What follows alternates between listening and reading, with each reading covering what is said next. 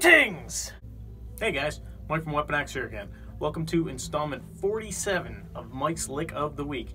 Today's episode is based around an E minor pentatonic arpeggio thing. I'm going to play at 3 different speeds, and I'm going to start off nice and slow so that I don't suck. I actually came prepared today. I teleported in with my guitar, so we're going to get going right away. Here we go.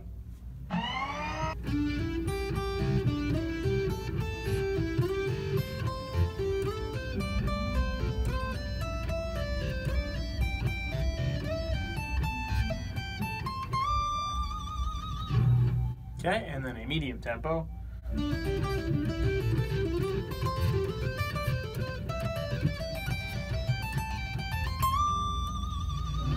Okay, and then a nice quick one.